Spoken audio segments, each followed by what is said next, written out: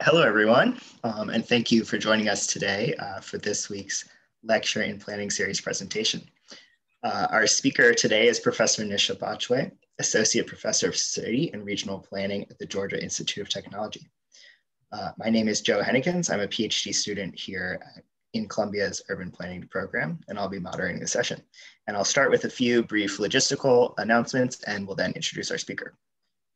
So during the talk, I'd like to remind the audience members to please mute your microphones. We'll be recording today's lecture, so anyone in the audience who wishes to not be recorded should turn off their video input. The chat box should be used only for discussion regarding the session.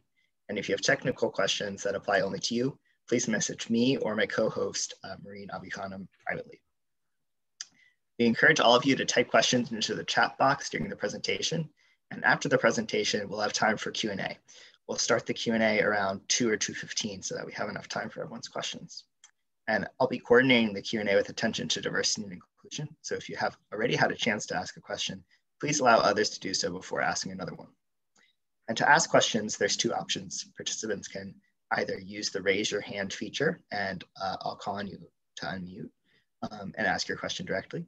Or you can also type your questions in the chat box and I can read them out loud. So with that, I'm delighted to introduce today's speaker. Nisha Botchwey is an Associate Professor of City and Regional Planning at the Georgia Institute of Technology and an Adjunct Professor in Emory University's School of Public Health. An expert in health and the built environment, as well as community engagement, she holds graduate degrees in both urban planning and public health.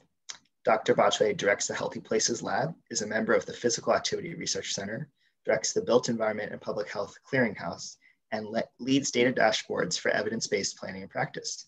She's published numerous books, articles, reports, blogs, and videos.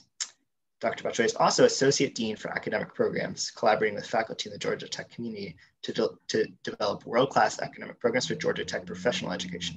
She serves as the voice for students enrolled in the division's programs and has oversight of all academic offerings.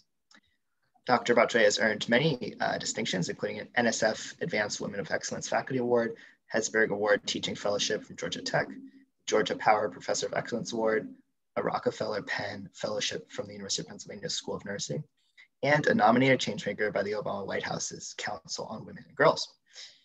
So Professor Botchwey's talk today is entitled Activating 2 Decades of Built Environment and Public Health Scholarship Through an Equity and COVID-19 Lens.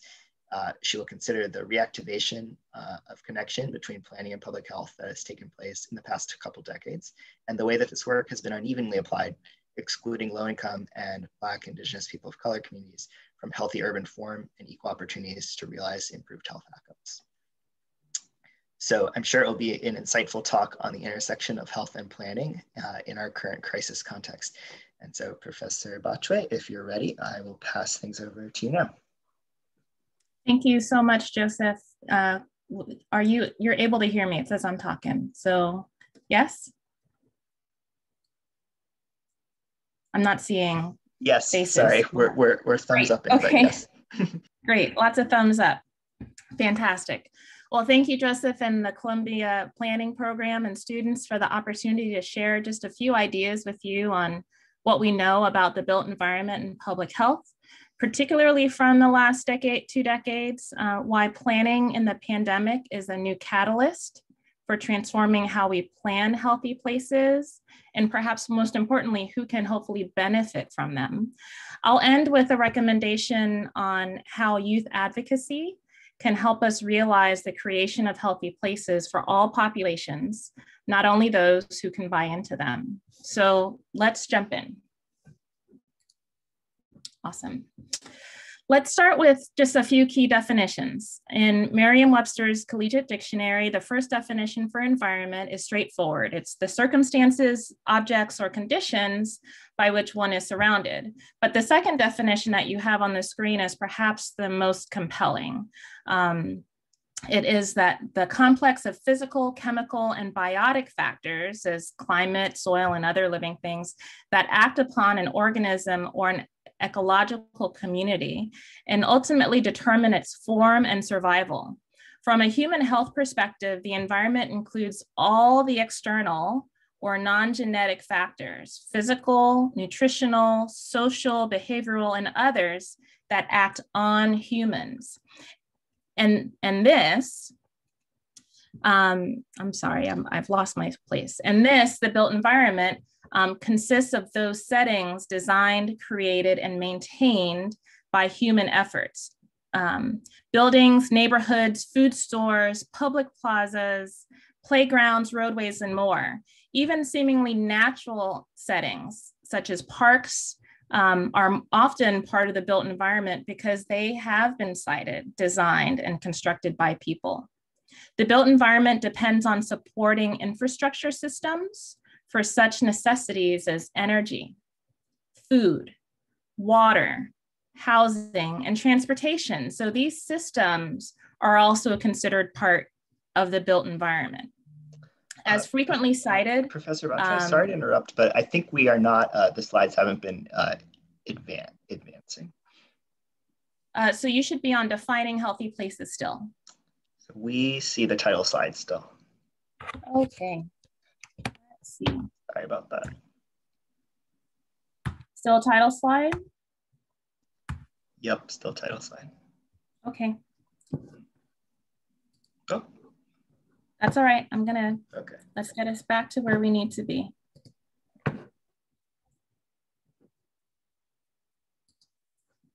And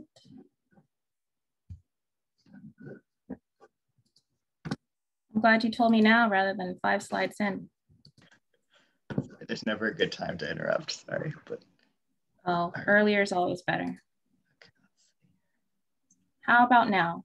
Title slide and then slide 2? Yep, we see slide 2. Perfect. Awesome. Definitions. Okay. Yay. Thank you. Very good. So I'm going to assume that you listened to what I said and you can capture what is on the slide now that we're on the right slide. So looking at health, a frequently cited definition of health comes from the 1948 Constitution of the World Health Organization, and it reads that health is a state of complete physical, mental, and social well-being, and not merely the absence of disease or infirmity. This broad definition goes well beyond a narrowly biomedical view to include many dimensions of comfort, happiness, and well-being. However, some persons who have adapted to their disabilities, such as a chronic disease or a mobility limitation, object to this definition because they consider themselves to be healthy. So let's just agree to use this as a centering for our conversation today, understanding that it has a few limitations. You should see pictures now. Yes, Joe? Yep, we do. Awesome. So both the public health profession and design profession took modern form during the 19th century in response to rapid population growth, industrialization, and urbanization, and the resulting problems of the urban environment. Modern public health took form largely during the age of industrialization with the rapid growth of cities in the 17th and 18th centuries. The urban environment, wrote one historian, fostered the spread of diseases with crowded, dark, unventilated housing, unpaved streets, mired in horse manure and littered with refuse, inadequate or non-existing water supplies, privy vaults unemptied from one year to the next, stagnant pools of water. You get the point here, right? Not a pleasant environment. Another important impetus to public health action was the workplace, a unique and often exceedingly dangerous built environment. Although the air, water, and soil near industrial sites could become badly contaminated in ways that would be familiar to modern environmental professionals, some of the most dire conditions were found within the actual factories. Now, some of this is probably quite familiar to those on the call. We know that epidemics of cholera, typhoid, yellow fever, and diphtheria occurred with regularity in this period. Social reformers, scientists and engineers, physicians and public officials responded to these conditions in various ways with interventions focused on the built environment, chief among them. So for example, the regular outbreaks of cholera and other diarrheal diseases in the 18th and 19th centuries highlight the need for water systems with clean source water, treatment, including filtration, and distribution through pipes. Similarly, sewage management became a necessity, especially after the provision of piped water and the use of toilets created large volumes of contaminated liquid waste. This is highlighted best by the work of the physician John Snow. You may know that he was a founding member of the London Epidemiological Society. Snow gained immortality in the history of public health for what was essentially an environmental epi-study. During an 1854 outbreak of cholera in London, he observed a far higher incidence of disease among people who lived near or drank from the Broad Street pump than among people who, with other sources of water, or who chose not to pull from that pump. That pump apparently had lots of effervescence that some people traveled far to be able to consume. Snow eventually persuaded local authorities to remove the pump handle, and the epidemic in that part of the city soon abated. I'm happy to talk more about John Snow if there are questions there and some of the other context that surrounds the work he did. On the city planning side of water and wastewater, one response to chaotic urban growth was the recognition of the need for sanitary engineering, and that is, for water, sewage, and waste management in cities. The concept of an urban sewage system requiring a water supply, an engineered network of pipes, and carefully designed street surfaces to achieve drainage required a few things: the coordinated reconstruction of urban places on a citywide scale, and the engineering approach, the analysis of complex systems, the forecasting of future needs, the parallel planning of utilities, land use, transportation, and commerce was a natural precursor to multifaceted, if not comprehensive, city plans. And the 1893 Chicago World's Fair put the big plans and grand building ingenuity on display. This is where Daniel Burnham later quipped, "Make no little plans. They have no magic to stir men's blood. Make big plans, aim high in hope and work. Remember that our sons and grandsons are going to do things that would stagger us. Let your watchword be order and your beacon beauty." Now, I exaggerate in the sons and grandsons because, yesterday was International Women's Day.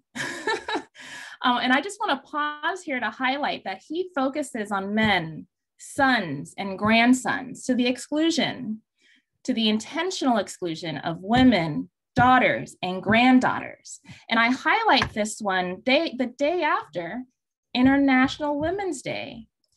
You should also know that the City Beautiful movement was driven less by engineering necessity or social reform, and was consequently derided as planning without social purpose. It was a movement dedicated to a white city. And when I read this as a planning student, I thought white city because everything was painted white. Well, if you look at the picture, everything wasn't white.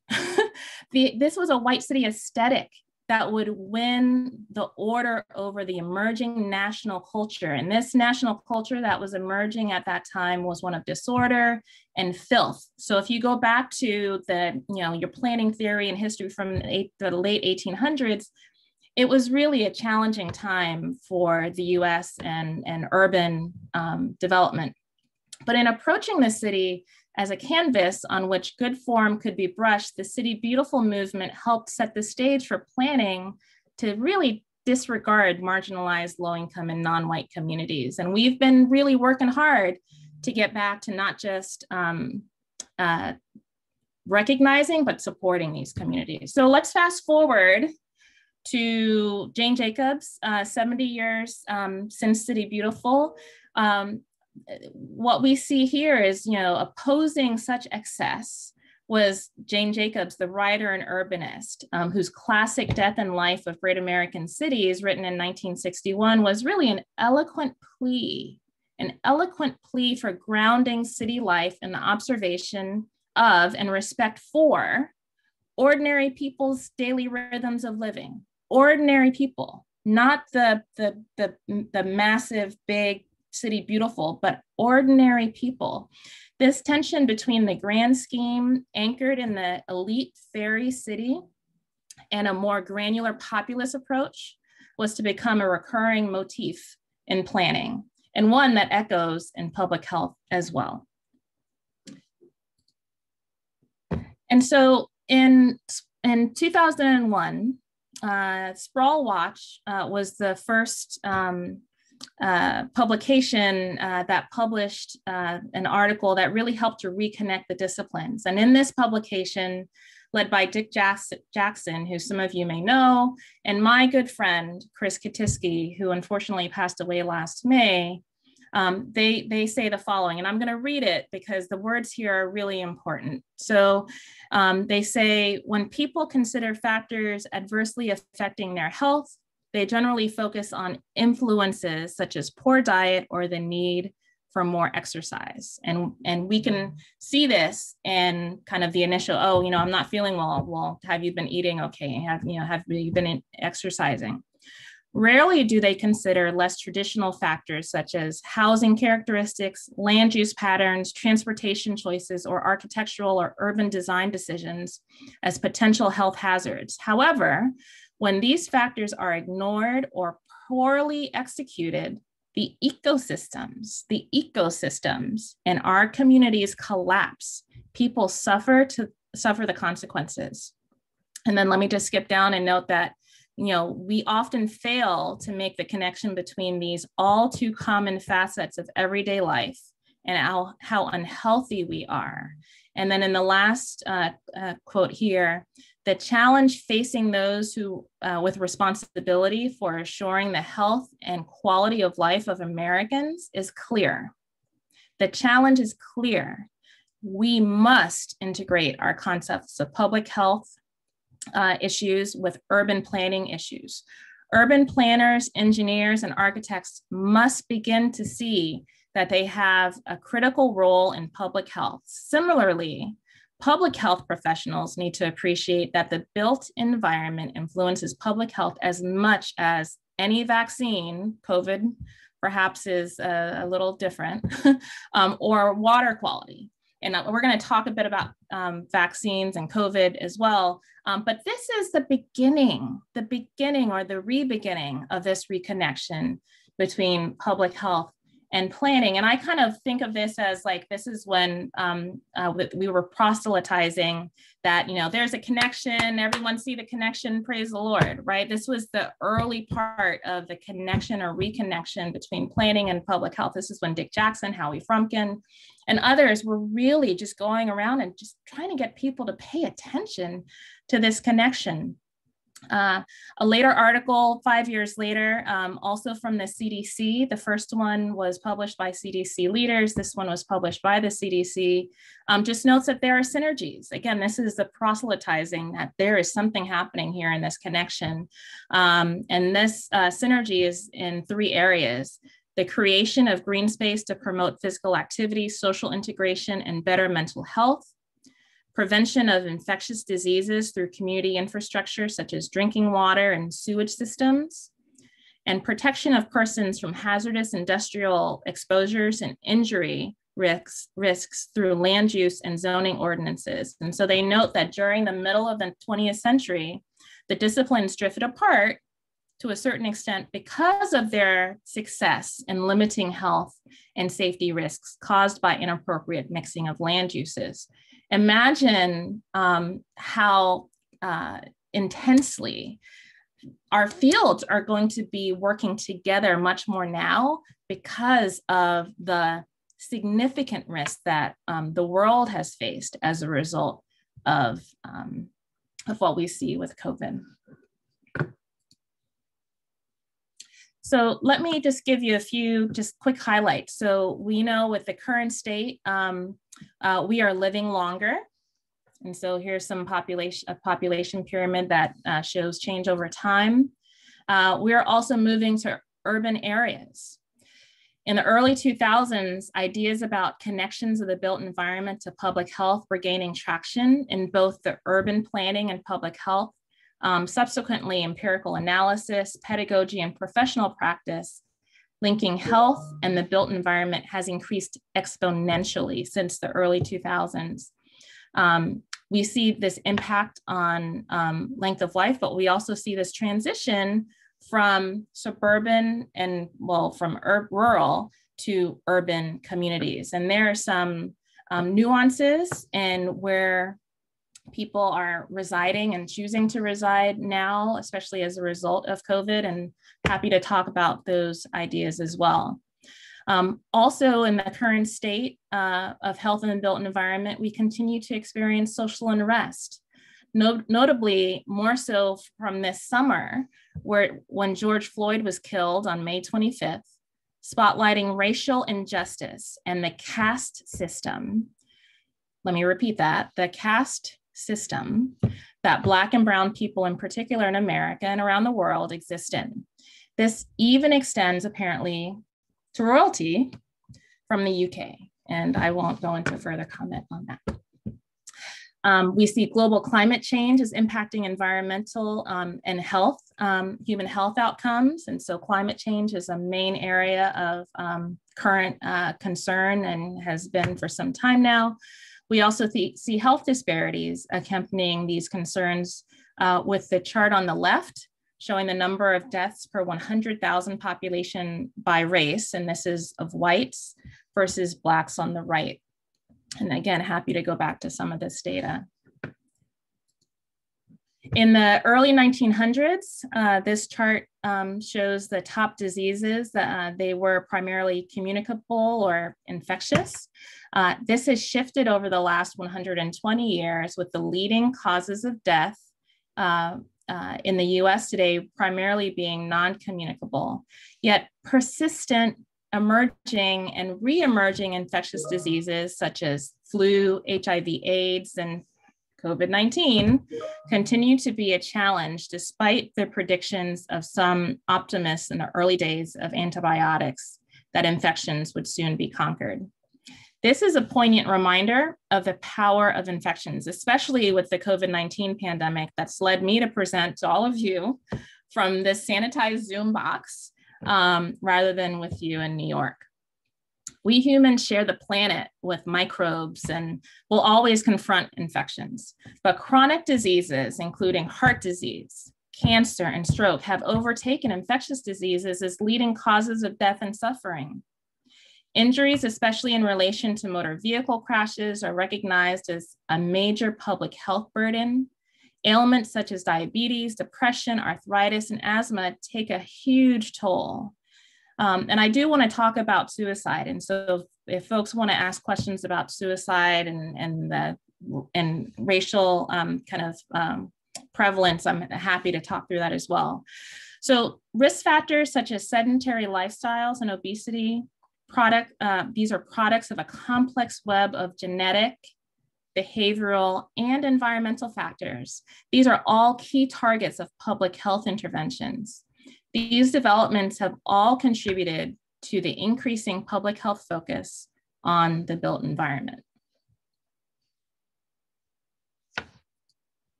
And so this just gives you another view of some of the data on the leading causes of death with a really powerful kind of just image of where we are now, or as of January 1st. With COVID, we know that we've now passed over 500,000 deaths as a result of COVID. This is another view. This was taken March 5th of 2020. This was actually the first day that I started my associate dean role.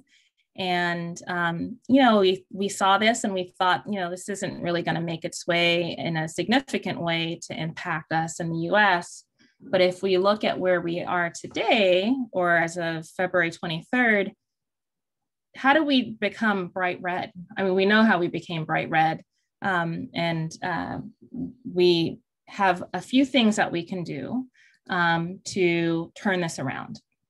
And so this is kind of a mashup of some recommendations from a number of people, but hopefully it's catchy enough that you'll remember and share with others.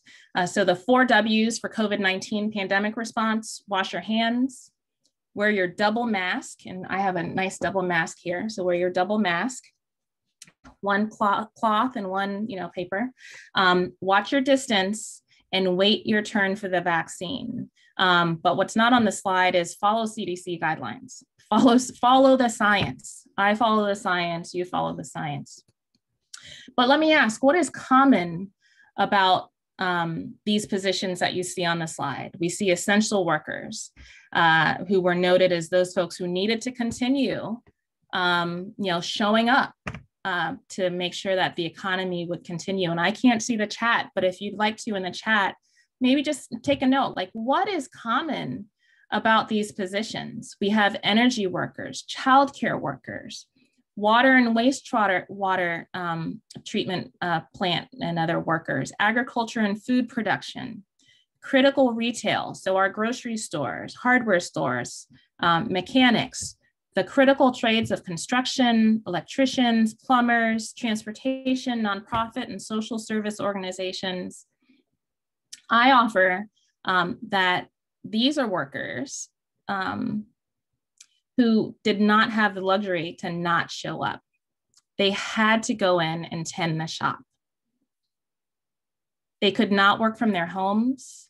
They could not protect themselves from the exposure to COVID-19. And the populations in these positions most at risk are low income and Black and brown communities. Low income and Black and brown communities. And we see this in the data on who is dying the most.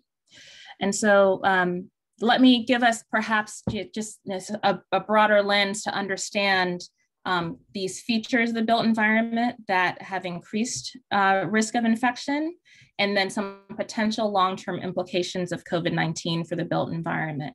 So we know, at least based on synthesis of peer-reviewed literature and a host of other data sets, that there are 4 key things that are significant features of the built environment that increase the COVID-19 infection risk.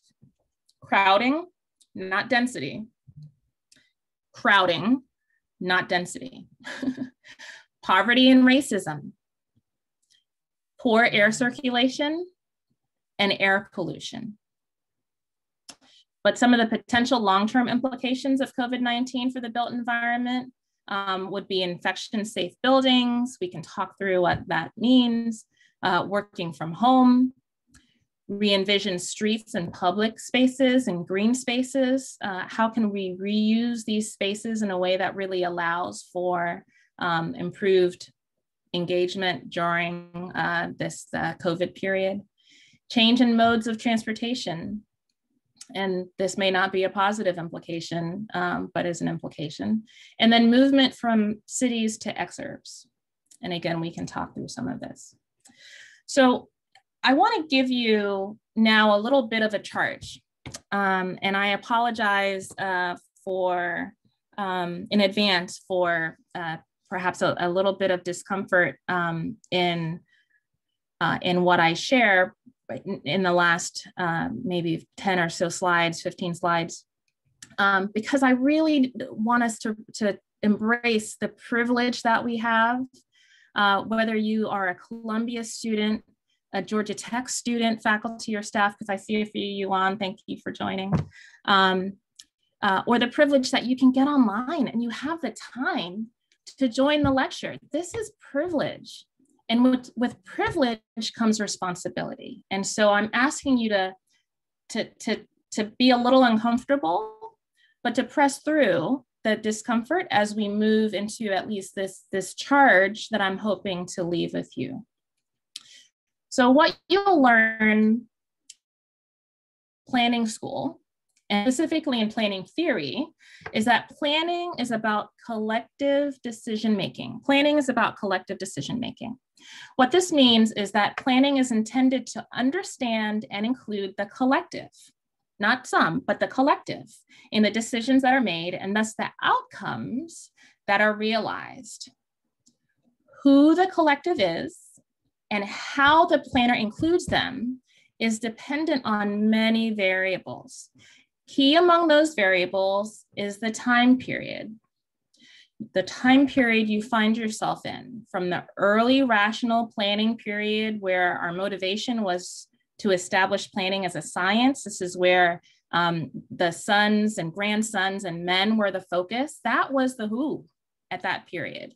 Fast forward to the 1960s and 70s, where we have advocacy planning and communicative planning fueled largely by the civil rights movement. And so when we think about planning, planning is about collective decision-making. Great, are we in the right slide? Great. And in this time, in the COVID-19 period, planning is especially about collective decision-making. So I want you to ask yourself, and feel free to use the chat again, who has been at the table or in the Zoom meetings, perhaps, deciding on issues as it relates to COVID-19, how our cities would function, who is going to school and who's not going to school, who is at the table making these decisions? What is expected of those who get to the table? What do you expect of those who are making these decisions for the collective? Who are the actual decision makers? And have we really seen collective decisions during the pandemic? So yes, we've seen collective decisions by those who hold power, but who holds the power?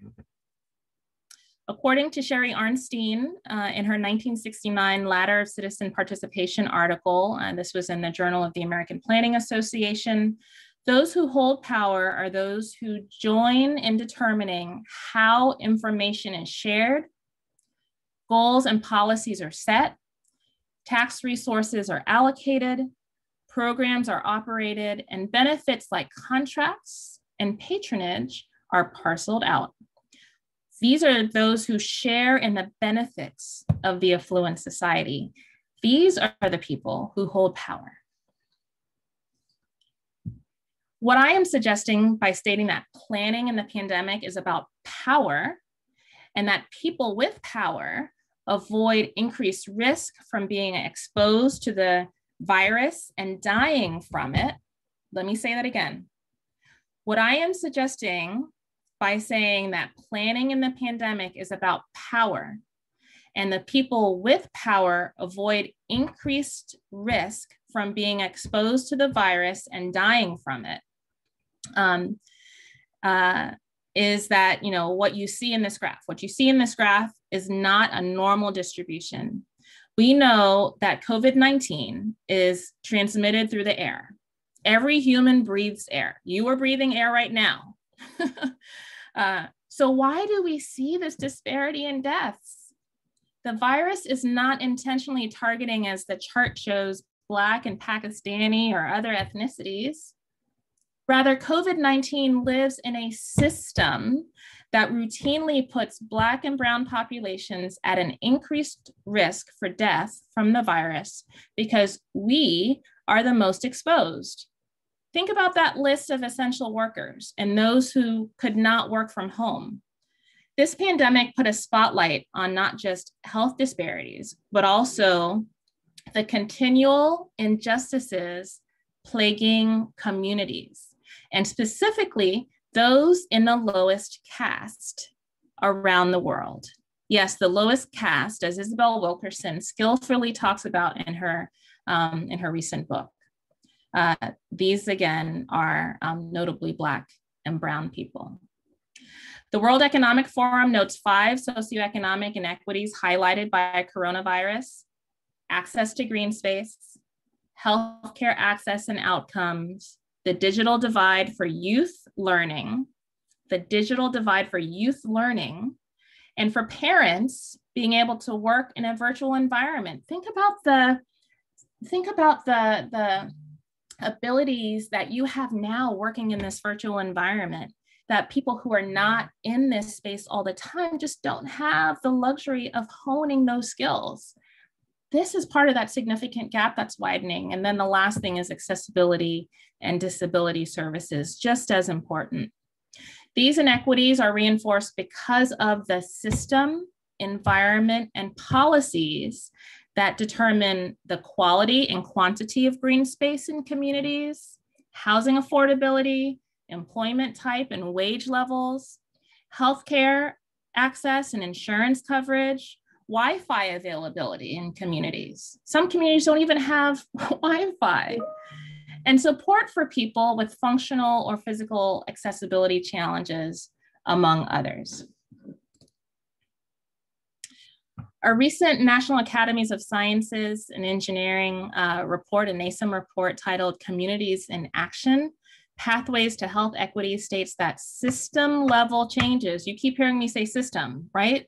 System level changes are needed to reduce poverty, eliminate structural racism, improve income inequality, increase educational opportunity, and fix the laws and policies that perpetuate structural inequities. This can be done by addressing policies, systems, and the environment, or those items found at the base of the health impact pyramid. And at the base of the health impact pyramid, you see socioeconomic factors and changing the context. So the healthy choice is the easy choice. So the healthy choice is the affordable choice. So the healthy choice is the beautiful choice. This is where policy, system, and the environment change can occur, often with support from advocacy efforts.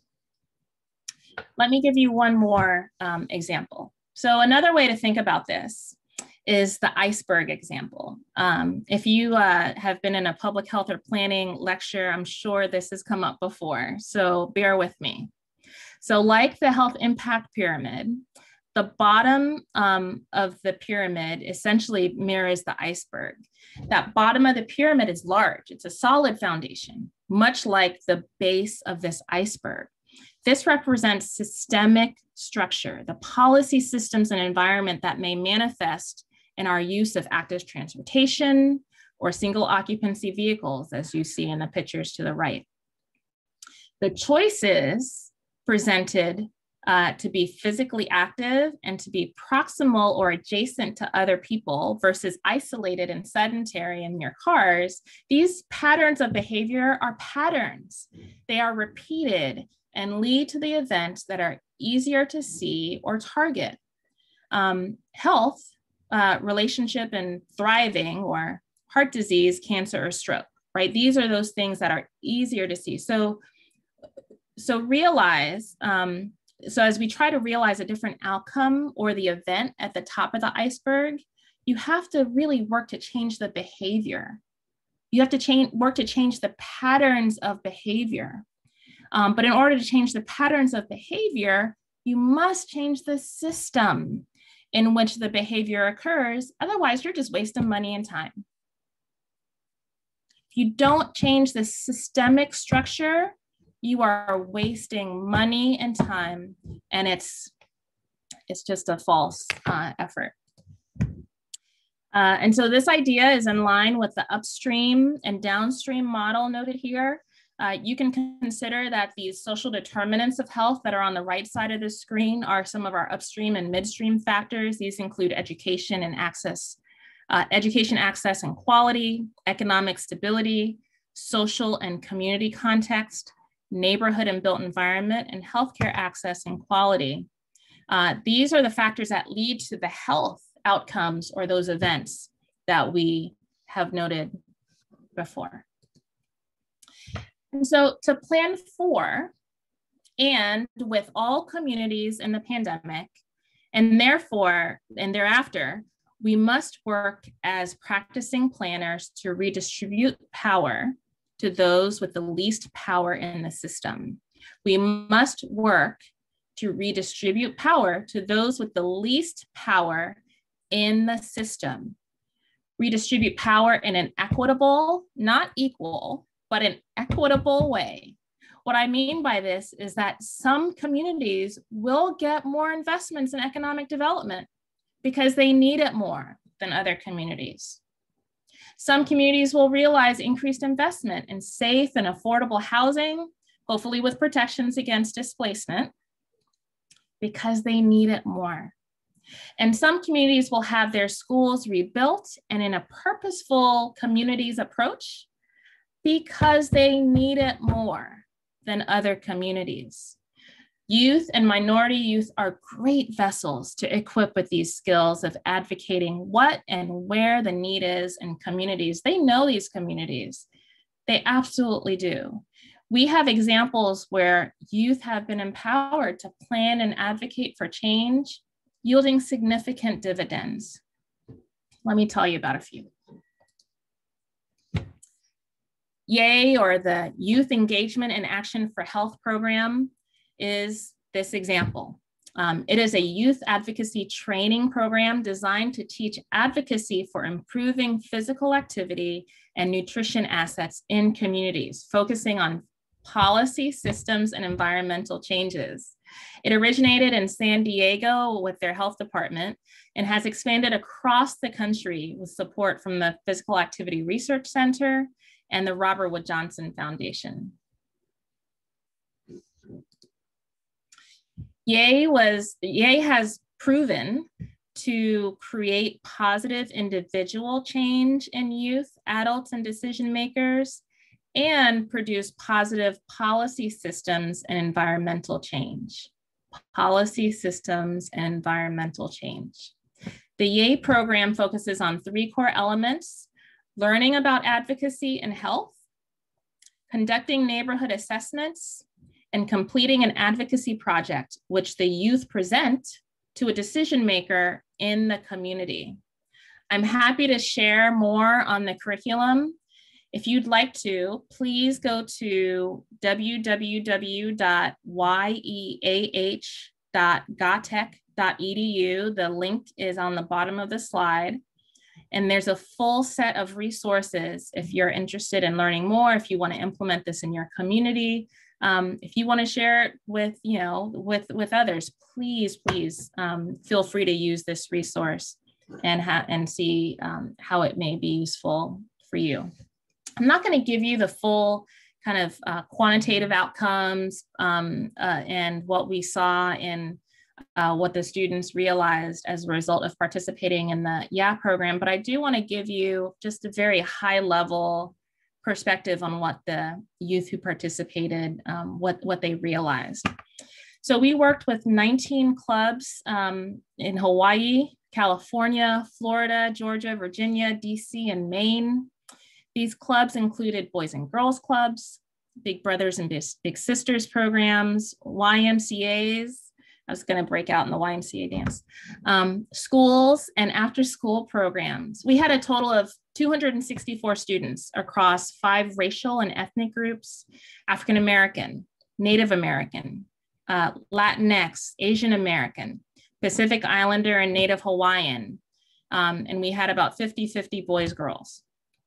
The youth advocated for a range of projects, including clean water fountains at their school, dance classes for PE instead of the one basketball in the gym, park improvements and food demos in the cafeteria to promote nutrition.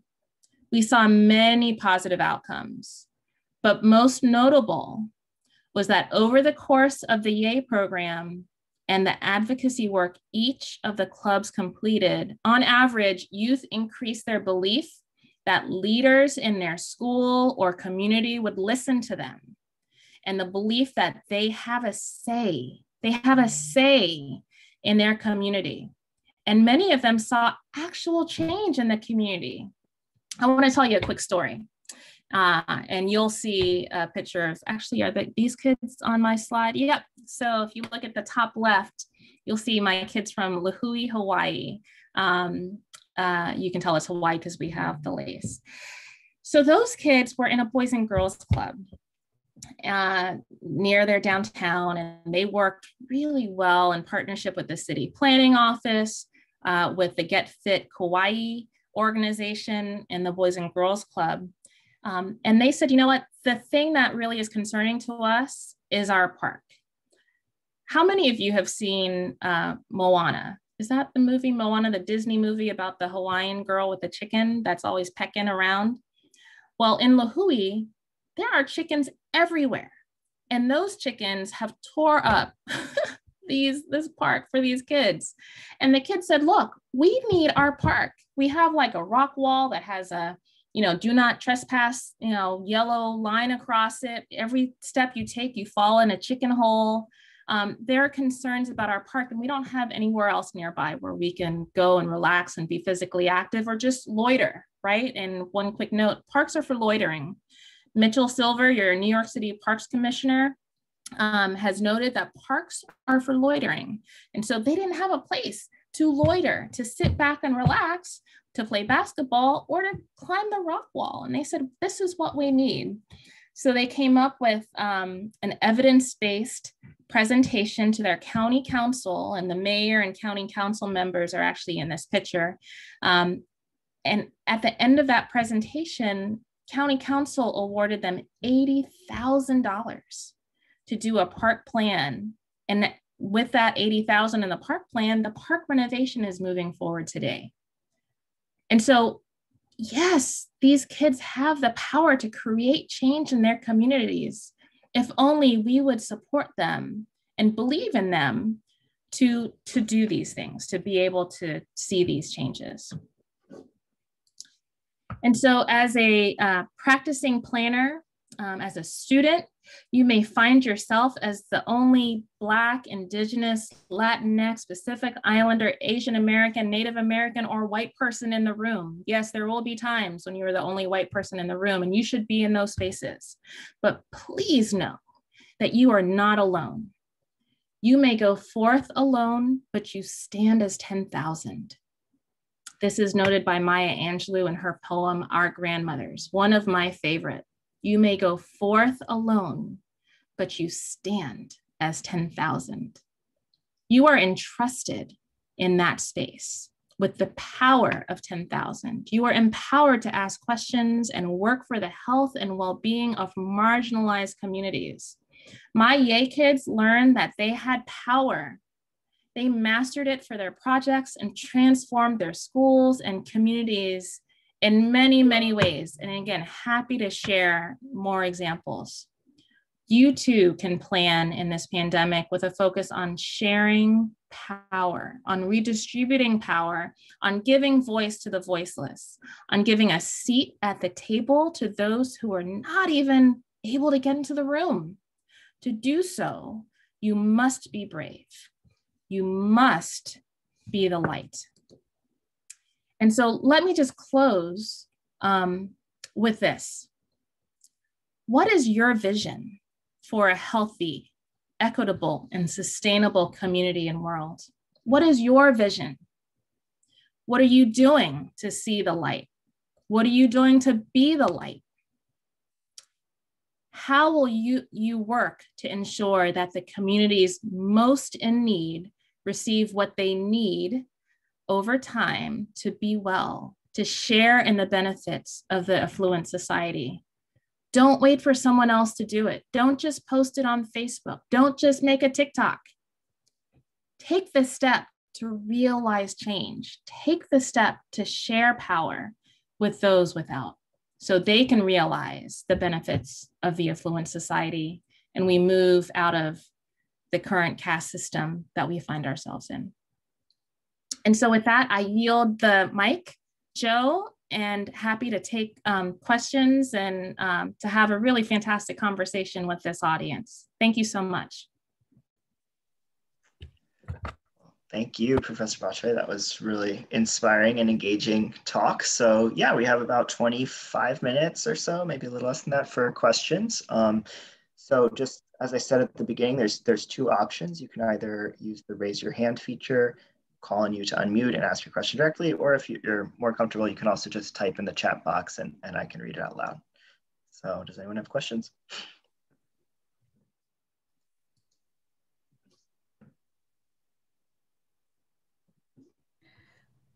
I can. Yeah.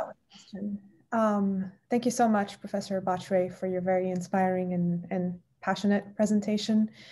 I guess my question is kind of overall, as someone who studied public health and planning for years, were you at all surprised by the US response to COVID-19 and the impact on the communities of minority?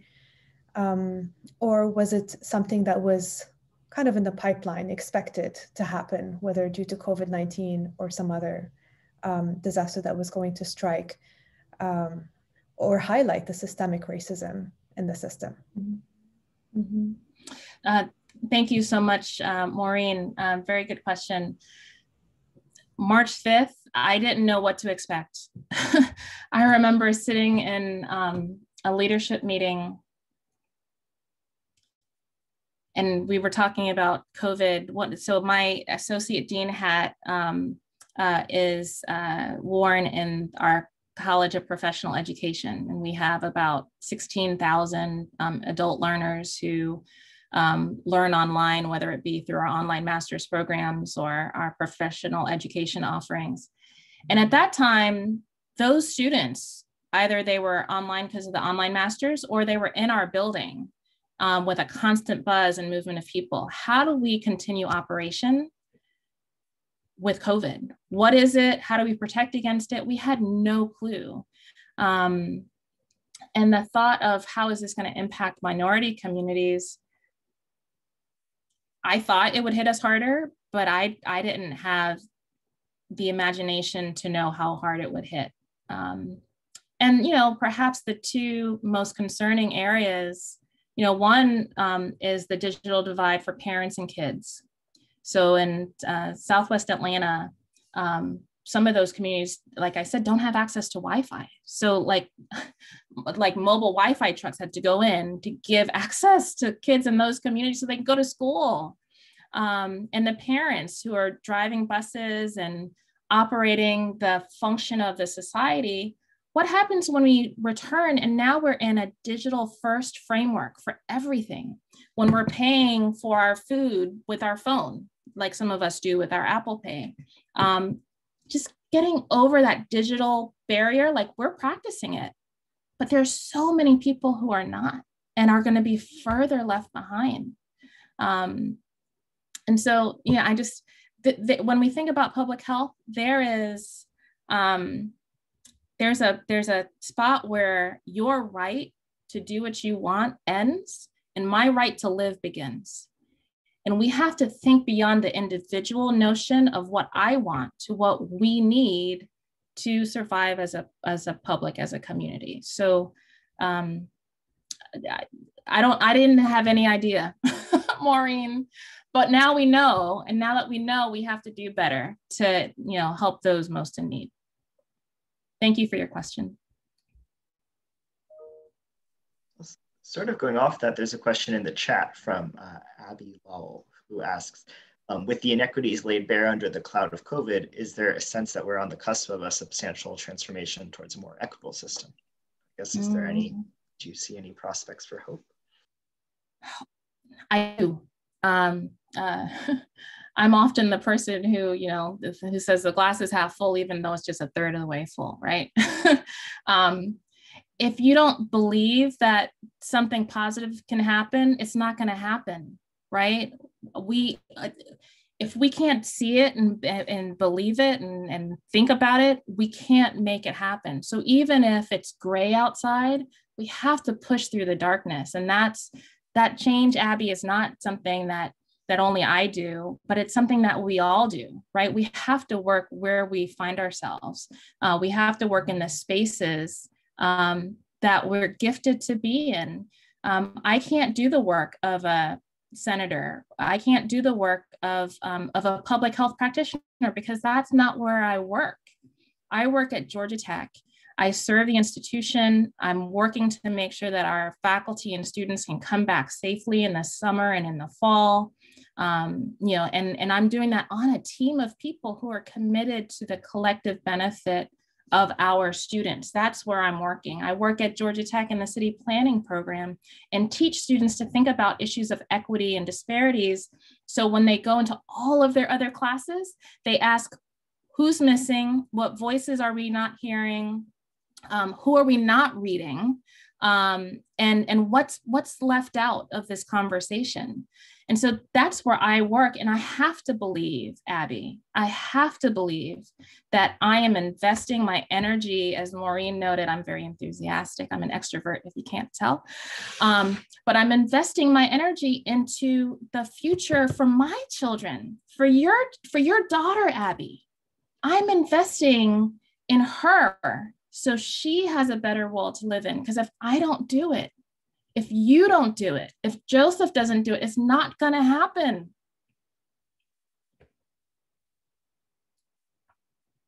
Thank you. That was inspiring, Professor. Thanks. Carolyn, do you have a question? Yes. So first, thanks so much for this, as others have said, very inspiring talk. My background actually was in public health before I came to planning. So it's been really exciting for me to see this material on a screen again. So I'm curious, as we think about the new knowledge that these fields have been developing on factors in our environment that are associated with our health, and think about the fact that marginalized communities disproportionately have been disinvested in, so that they're not able to develop these green spaces or equitable access to other built environment factors. How do we think about reinvesting in those communities in a way where residents will actually be able to benefit from those investments? Because oftentimes, of course, what we're seeing in the US and in cities is gentrification, that where parks or bike lanes or other things that ostensibly would be linked to health, where those are getting put in, it actually is triggering rising speculation and housing costs and adversely affecting the community. So curious for any insight that you have on how to navigate that tension and ensure that communities are able to benefit. Carolyn, that's a hard question. And perhaps that's the most important question for us to answer. And I think, the answer is simple, and yet it's the most complex. Because the solution is that we take a policy, systems, and environmental approach. This means that we have to make sure that there are policies in place to protect affordability of units. And it's not just that we have LIHTC funding available, but that those small and medium-sized affordable housing developments that are typically owned by, a mom and dad or a small, LLC, that they have the tools they need to maintain affordability, that they are not enticed so much by the private market to sell, and then those last bastions of affordability are lost to the city, that there are policies in place for perhaps a tax allocation district. So there's a land trust that can decrease the overall cost, right? That's increasing in the housing. So the resident isn't really being taxed from $600 a year to $3,500 a year, right? As we see developments like the High Line, the Belt Line, and a whole host of lines that come through as the waterfronts for these communities. And they displace people. We have to think about what are those policies that we have to put in place that are protective for communities to stay and not be displaced. We want the beautification that comes from gentrification, but not the displacement, right? So what are the policies that we need to make sure people can stay? And we have to ask that question before we, put the shovel in the ground. That has to be in place beforehand. It has to be in place beforehand. Otherwise, we're going to continue to see displacement. So we have to think about what are those policies that will allow for the people who need to be in these spaces once they're transformed, who've been here for the last 50 years, to allow them to stay and enjoy the beautiful environment, so they can now walk to the grocery store rather than living in the next county over because they couldn't afford the house anymore. Thank you. Thank you. Are there any other questions? I have one, but if anyone else wants to hop on, I'll defer. Okay, maybe while people are thinking, I couldn't help but like think when you showed the slide about the implications for the built environment of COVID, like it was sort of an obvious connection to the slides you showed earlier about the negative health impacts of sprawl and of all these other things. A lot of those impacts that you projected for the built environment after COVID, like are the same things that we know cause negative health impacts. So I guess I'm just sort of wondering about what what is sort of the scholarship right now, or what are policymakers thinking about sort of how to mitigate that? Or is there like a risk that COVID is actually going to decrease health outcomes and all these other measures too because of the built environment implications? So I think you're thinking about the implications of COVID-19 on the built environment, where I talked about infection safe buildings, working from home, change in modes, or perhaps it's around crowding, not density, the features of the built environment that increase the risk. Yeah, I guess of those, like the idea of more automobile use, more potentially moving to the exurbs, more working from home where you don't leave the house, like those would all seem to be. Yes. Yeah. And so, Joe, just to make sure I answer your question, is the question what's on the horizon as it relates to policy, systems, and environment for these 5 implications of COVID-19? Yeah, I guess just I'm curious whether people have thought about how to sort of mitigate the negative health impacts that some of these things like moving to the sprawling areas or shifting to cars might have on sort of long-term health. Yes. Where do I start? So there are lots of innovations that have resulted from this pressure pot that we have been in because of COVID. We see innovations in how HVAC systems are monitored and treated. We see innovations in how classrooms are cleaned with the different fogging machines. We see innovations in how streets are being utilized, with streets being opened to people and closed to cars, not just in ciclovias in Mexico and Colombia, but all over the world. And it's not an event, it's just open the street to people. So I see a host of innovations that we realized in the built environment because of COVID that will continue and eventually make its way into new practice and policy. I have a daughter who's in Boston, and on a Lyft ride from the airport one day, the Lyft driver said, it's horrible that, these Boston planners are making these streets narrower and taking away lanes and, forcing people to walk. But then later on in the conversation, he said, but, man, it's so cool to be able to go to the next to the river near Harvard and walk on a Sunday and ride a bike. And that's where my kid learned to ride a bike. And so I think we're going to see more of these innovations that we are practicing now during COVID, kind of really focused in future policy and planning practice and best practices that will continue. And as it relates to transportation, public transit has had it really bad before COVID, and it's challenging if you have a partial public transit system. If you're in New York City or other place where you have a fantastic transit system, I think that's where the behavior change has to occur, where you have the universal mask wearing, where you have considerations around density and frequency of trains. And so I don't think these things will go away. I think we're just going to treat them differently to make sure that we can protect the public health. I think about China, Beijing, for example.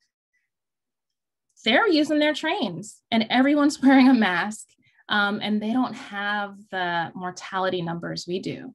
And so we can return to business, but we have to return to business as a country. It can't be that I return to business and act as an individual.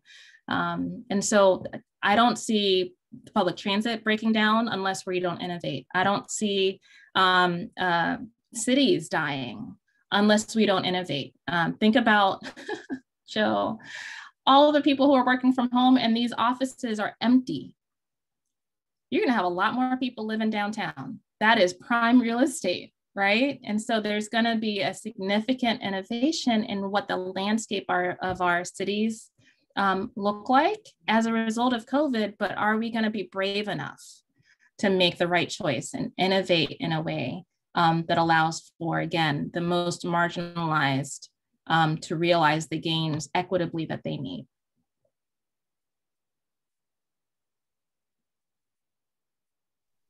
Could I ask a question? So one of my teachers is on, Dr. Bryan. I'm so happy to see her on with us today. I wonder perhaps if Dr. Bryan, and I didn't prep her for this, but I wonder if she would be willing to share one or two things about her kids in the Club, maybe what they did for their project and anything that's resulted from that. Welcome. Thank you, Dr. Botchwey, for having me. I think, we never thought about it at the time, has definitely prepared us for COVID, in that the students learned skills that they needed to be able to advocate for the environment, for their health, things that are so necessary and important during these times, that they are able to advocate and say, you know, this is what I need. I need healthy food. In a time where, you know, parents are losing jobs and there is food insecurity, students are able to say, you know what, I know the benefits of a healthy meal. Through they were able to figure these things out, and they're able to say, you know what, I know I need to seek out a healthy meal through the food bank for myself, for family, for other students, and just being able to, now they recognize that the parks are closed, and how else can we get that physical activity that is so important, that we realized during our assessments that were so important. They are spending more time in the neighborhood. They are more aware of aspects of the neighborhood and the community that need to be improved so that we can be healthier. And so it's foresight that they were able to gather these skills while we were doing and they're now being able to put those things into practice now. And even if not in actual action, but in thought, so they know how to move forward with the skills they learned during that program. So I think it was fantastic and is working well for them during COVID, albeit, you know, the seriousness of COVID. Dr. Botchwey. Thank you so much, Dr. Bryan. I really appreciate you being willing to respond to a question and for your reflection. Thank you. You're welcome. All right, well, unless anyone wants to pop in with one last question, I think we can draw this to a close. I want to thank you again very much, Dr. Botchwey, for taking the time to speak with us on behalf of Columbia GSTEP and the Urban Planning Department in particular. We really appreciate that you were able to join us, even in this sanitized box, as you said. And so thanks everyone for attending, and please make sure to join us next week as well for our LIPS talk at the same time with Michael Sneedall on Opportunity Zones in Baltimore. So thank you to everyone, and thank you especially, Dr. Botchwey.